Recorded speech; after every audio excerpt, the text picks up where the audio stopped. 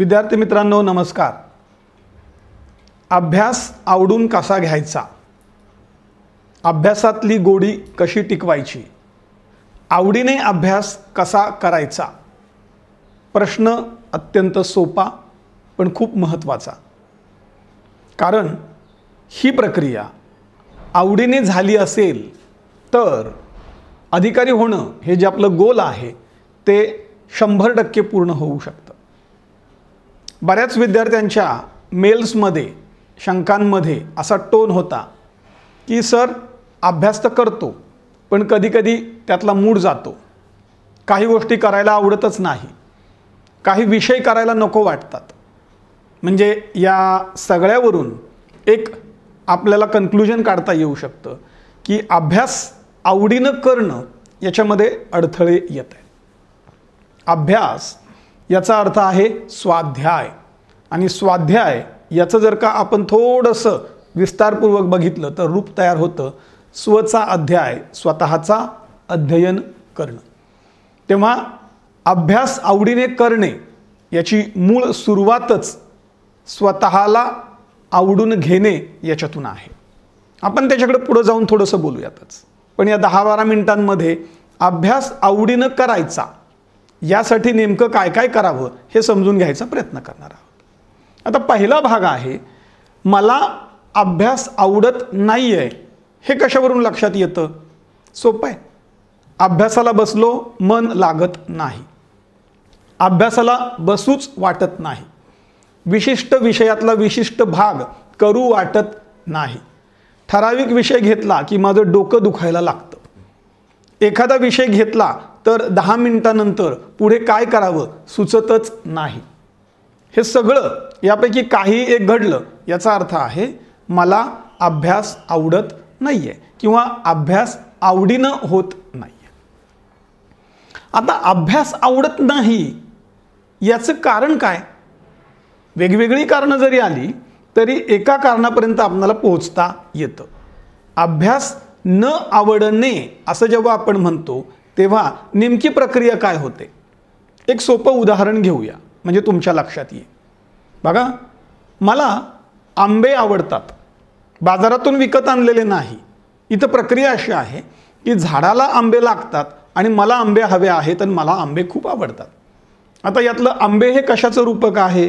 मला हवं असणारं पद, IAS IPS deputy collector DYSP STI PSI ज्यापैकी काय असेल ते आंबे आहेत, मला ते आवडत आहेत। आता हे जे आंब्याचं झाड आहे ते एकतर कोय लावायची आहे किंवा त्याचं रोपटं लावायचं आहे।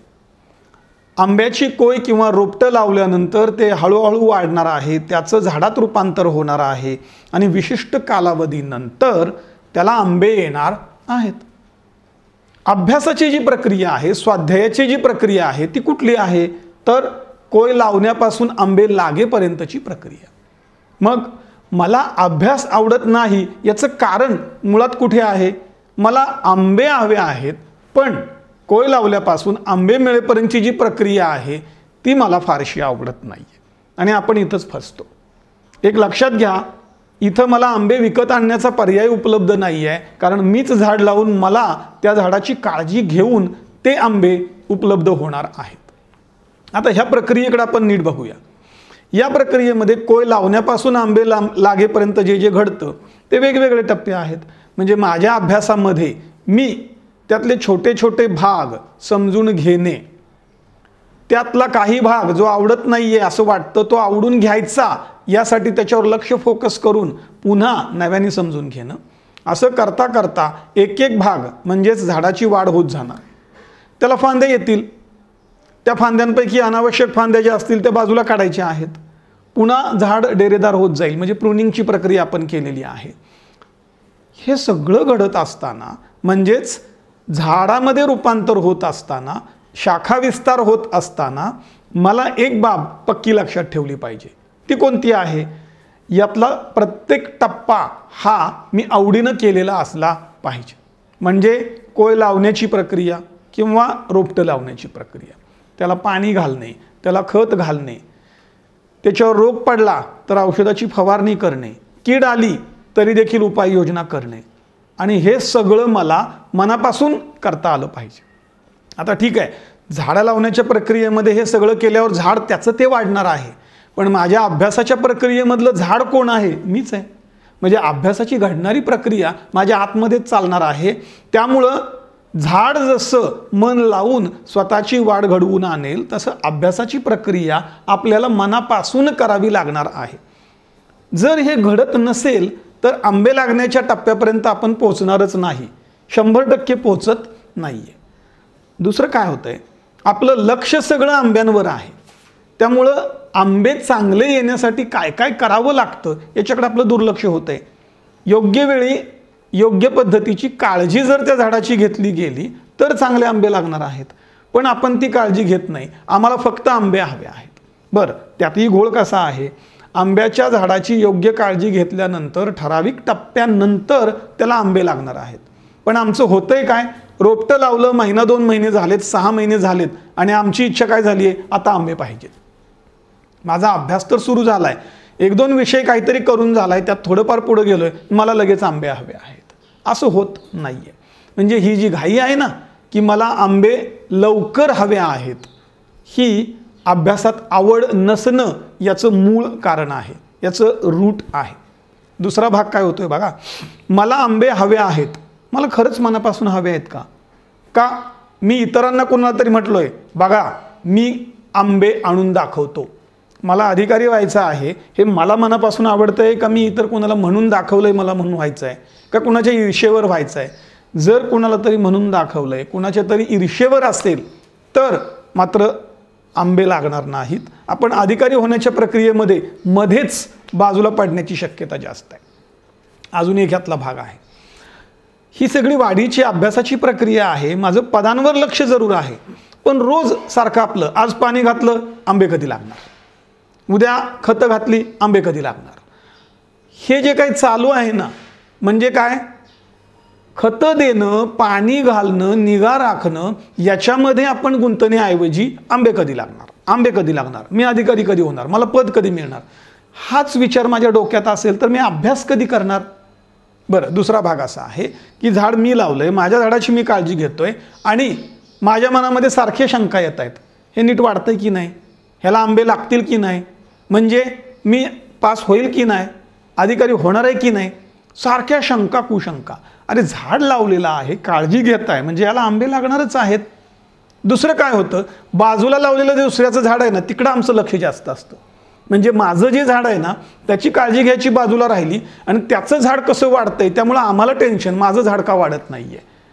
ही जी तुलना आहे ती तुलना पुन्हा आवड निर्माण न होणं याला कारणीभूत ठरते. या सगळ्या प्रक्रियेमध्ये आपण यशापर्यंत पोहोचणं ही जी प्रक्रिया आहे, म्हणजे सगळी निगा राखणं ही जी प्रक्रिया आहे ती मनापासून करायला पाहिजे. मुळात एक लक्षात घ्या, अभ्यासाचा कालावधी हा माझ्या आयुष्याचा भाग आहे. मग मी स्वतःला आवडत असेल, माझं स्वतःवर प्रेम असेल तर माझ्या आयुष्यामधला प्रत्येक भाग मला मनापासून आवडेल. मग तो अभ्यासाची प्रक्रिया असेल ती सुद्धा मला मनापासून आवडेल. आता आवडीच्या बाबतीत एक दुसरं व्यवहारातलं सोपं उदाहरण घेऊया, आणि ते सोपं उदाहरण आहे म्हणजे आपण रोज जे जेवण करतो ते. आपल्या ताटामध्ये वेगवेगळे पदार्थ येतात, वेगवेगळ्या चवीचे आहेत, गोड आहे, कडू आहे, तिखट आहे, आंबट आहे, तुरट आहे. बरं, प्रत्येकामध्ये वेगवेगळी पोषक द्रव्ये आहेत, काहीमध्ये कार्बोहायड्रेट्स जास्त आहेत, काहीमध्ये फॅट्स आहेत, काहीमध्ये मिनरल्स आहेत, काहीमध्ये व्हिटॅमिन्स आहेत. सगळं शरीरासाठी आवश्यक आहे. आता मला सांगा, आपण जेवण करतो कशासाठी? शरीराचं पोषण व्हावं. म्हणजे आपलं मेन गोल काय आहे? शरीराचं पोषण होऊन ते सुदृढ राहायला पाहिजे. मग ताटात वाढलेले जे पदार्थ आहेत त्यांच्या प्रती जेव्हा माझ्या मनात आवड निवड अशी संकल्पना तयार व्हायला लागते तेव्हा काय होतं? मग अमुक अमुक पदार्थ मला नको, नाही आवडत, मग त्यातून मिळणारं पोषण कमी व्हायला लागतं. अभ्यासाच्या प्रक्रियेमध्ये सगळे विषय जे आहेत हे ताटातल्या पदार्थासारखे आहेत, पण मला त्यातलं विशिष्टच जास्त आवडतोय, विशिष्ट आवडत नाहीये. मग त्या विषयामधनं मिळणारं जे पोषण म्हणजे मार्क्स ते मिळतील का? नाही मिळणार आहेत. आणि मित्रांनो एक लक्षात घ्या, परीक्षेतला प्रत्येक प्रश्न इक्वली इम्पॉर्टंट, इक्वली मार्क देणारा असतो. असं कधीच होत नाही ना की इतिहासाच्या प्रश्नाला जास्त मार्क आहेत आणि भूगोलाच्या प्रश्नाला कमी मार्क आहेत, इकोच्या प्रश्नाला कमी आहेत आणि पॉलिटीच्या प्रश्नाला जास्त मार्क आहेत. असं होणार नाही. ही नावं दिलीत विषयांना, सिलेबस तोच आहे. ताटात मांडलेले पदार्थ हा आपला सिलेबस आहे. तेव्हा प्रत्येक पदार्थ जो आहे तो योग्य प्रमाणामध्ये आयोगाने आपल्याला मार्कांच्या स्वरूपात आखून दिला आहे आणि तो चौरस आहार आपल्याला घ्यायचा आहे. बरं, त्यातली गंमत बघा ना, मला गोड आवडते असं म्हटलं आपण, म्हणजे मला गुलाबजामुन आवडत आहेत. मी नुसतं गुलाबजामुन खात राहिलो तर काय होईल, मला किळस येईल, म्हणजे नंतर जेवायची इच्छा होणार नाही. अभ्यास करताना असं होतं का, आवडतोय फक्त अबक हा विषय आवडतोय, तोच करतोय, त्याचाही किळस येईल आणि उरलेले पदार्थ खाण्याची म्हणजे उरलेला अभ्यास करण्याची आपली इच्छा उरणार नाही आहे. म्हणजे मला जेवण करत असतानाचं जे साधं सोपं टेक्निक आहे तेच अभ्यासात लागू करायचं आहे.